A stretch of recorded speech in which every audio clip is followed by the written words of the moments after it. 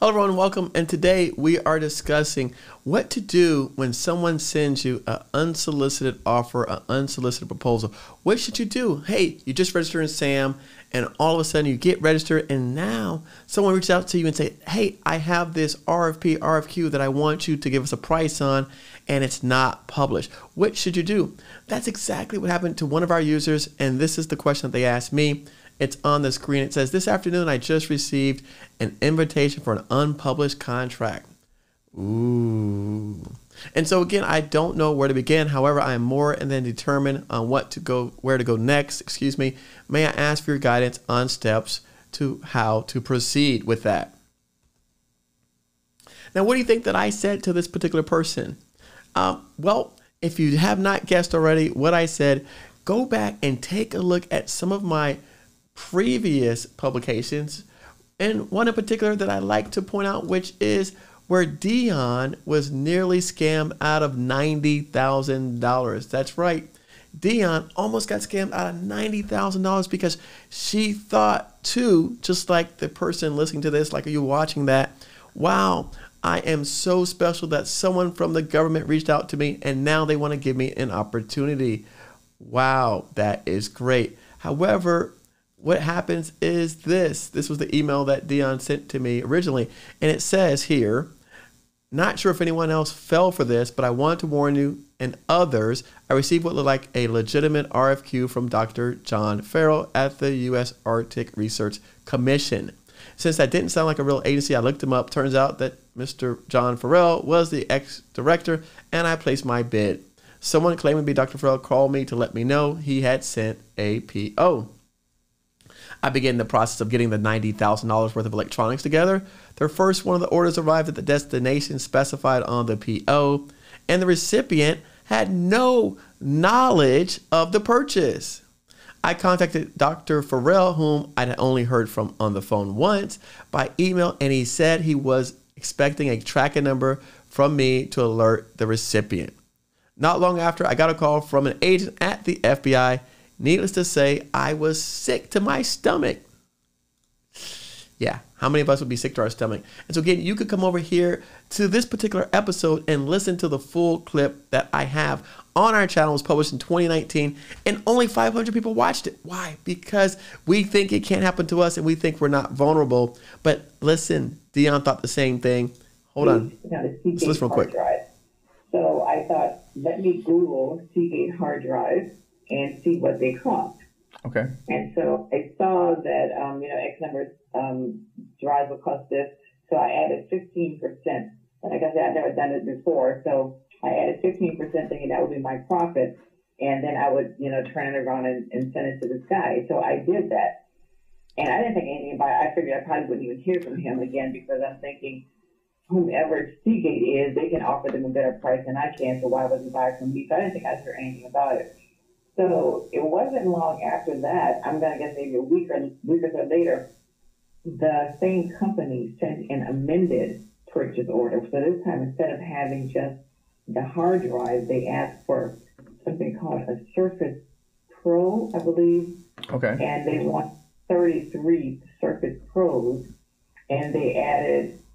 So again, you can feel free to listen to the entire clip, but ultimately what they did was they did a really good job of impersonating this particular gentleman, Dr. Farrell. They even changed the order. They increased the order. But all of that you can hear in this 30-minute clip that we're going to go ahead and link inside the bio. And also it should pop up on the screen right now as well. But it did not just happen to Dion. It happened to me over here. And again, I explained how is it that you can look out for these type of scammers. Someone actually sent an email directly to me. Right? Mr. GovCon Guru himself, they sent me an email and it was the same thing. Now, in this video, which is only about 6 minutes long, again, only 400 people watched it because why?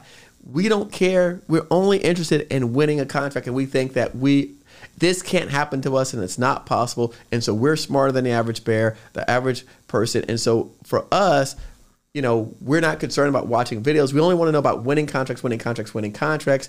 We don't want to know about the dark side of the industry. And I can tell you that FBI person that Dion spoke with, that they gave me the number for, that particular person from the FBI, I called him on the phone, and he says that this happens to tens of thousands of you out there. So again, I know that you think that you're the smart one and that this could never happen to you, but this is happening to tens of thousands of small businesses out there. And so one of the things that I'd like to do in this particular episode is let's go over some of the reasons, not why it's happening, but how can we kind of spot this out from the standard person. So let's go back to this particular clip. And in this clip, if you look at the screen, in fact, let me put it on full browser. One of the things that stands out to me that I talk about in this particular video is that it says small business specialist. Well, guess what? Small business specialists don't give out contracts. So small business specialists do not give out contracts. So if you see something that says small business specialist on it, that's a red flag. The other thing that we want to point out is when you hit the reply to all in the email, when you reply to the email address, look to see what is that the actual email address that it's going to. Because why? It doesn't mean just because you see on the screen here, we'll go back and pull it back up, I'm sorry. Just because on the screen here it says Hong Sung at Navy.mil. When I hit reply all, what is it going to say on the screen at that time? That's what you're supposed to be looking for. And again, the other thing I just want people to remember is this. No one is reaching out to you to give you contracts unsolicited unless you've done something to make them do so. And I can tell you this, double check, triple check, quadruple check. My advice, what I told this person to do, I said, first and foremost, let's assume it's a scam, right? We want to treat it just like it's a scam.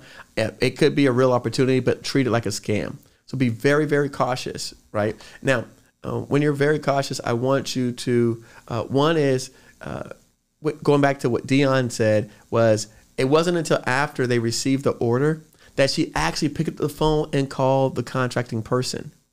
That should have been the first thing she did, not the last thing she did. So again, if someone sent you an email, what Dion's mistake was, she actually was calling the number on the email address, right? Because that could be a spoof number. So yes, the email comes from this particular person, Jane Doe at U.S. Department of Agriculture. Wonderful. And again, we're only doing this to people that we've never reached out to before. So again, if you reached out to this agency, or if you went to an industry event, or if you put your name on some kind of list for that particular agency or a callback, then none of this applies to you. But for those of you who did not do that, who did not register your name on the list, who did not attend an industry event, who did not do anything you did not create an SBA profile that was optimized, you did not add keywords. For those of you who did not do any of that stuff, I want you to treat the email as though it's spam. And so what we want to do is we want to go through some processes and some steps to ensure that it is, in fact, a legitimate opportunity for you. And so the first thing that I want you to do is, like I said, you could do a reply all and make sure that that email address checks out. That's the first thing. Very easy. Without any difficulties and challenges, if you hit reply to the email and it sends it back to that same address, that's a good sign. Now, the other thing that you want to make sure is that the actual address matches up. So let's look at it in the page. So you see where this says sung.h.hong1 at navy.mil. One of the things that I did not mention is up here where it says the 1 after his name. That means that everything is probably right in the email address with the exception of that number 1. So I would imagine that this gentleman's real email is sung.h.hong at navy.mil, excluding the 1. Do you see that up here in the screen? So that's probably the red flag. So we want to make sure that, in fact, that this particular person's email that's on the screen is the correct email address. So yes, you may hit reply all and it matches up, but when you go to navy.mil and look up this gentleman's name, his email address does not have the number 1 in it. Okay, so that's number 2. And then the third thing that you want to do is let's actually go to the agency's website to make sure that all this information checks out. So again, we want to go to the agency's website. We don't want to click on a link that they sent us because, again, I create links all the time. And my link could say GoDaddy.com link, but then it directs you to Pornhub, right? So again, just because it says GoDaddy.com, it can redirect you to any type of non-solicited site. So it's not what you see here with your eyes, it's where it actually takes you. And that's my concern, is a lot of folks are going to say, oh, I clicked on the link in the email and it took me to this place. Well, again, I've seen spammers that have created spoof sites. So you want to go backwards and go through the actual website of the Navy, find out if there's a Mr. Song Hung in there, and then find out what is the website address that corresponds to that particular person. And these are very easy things that you can do that are non-intrusive, that will save you from experiencing the same fate that Dion got. So again, I just want to kind of share this with folks out there, because a lot of times, when we get these messages from people, and again, I appreciate the comments and I appreciate the email. I just remind folks to take a look. We've got some videos on this stuff, and I think sometimes because it is these are 2019 content, it's 2 years old, people think that this stuff is not happening. It's happening more now than ever before. I've personally been on the phone with the FBI speaking to them. In addition to that, I've spoken to the contracting officer who was impacted by this, and they have no idea that this is happening as well. So the government a lot of times is aware, but they don't know it's so much of this occurring and happening that they don't know where it's coming from. Hope you enjoyed this video. Hope you liked the video. Make sure to share this with someone out there. Don't be a victim of fraud. Don't be a victim of being a scam. So again, just take your time. Be precautious out there. It's a journey. Okay, it's not a sprint, it's a marathon, and you don't have to get every opportunity. Everything is not necessarily for you that's meant for you. So again, just be patient. Your time's going to come. Keep learning, keep studying. I'm praying for all of you. I'm wishing you the best in your journey. Thank you so much for watching.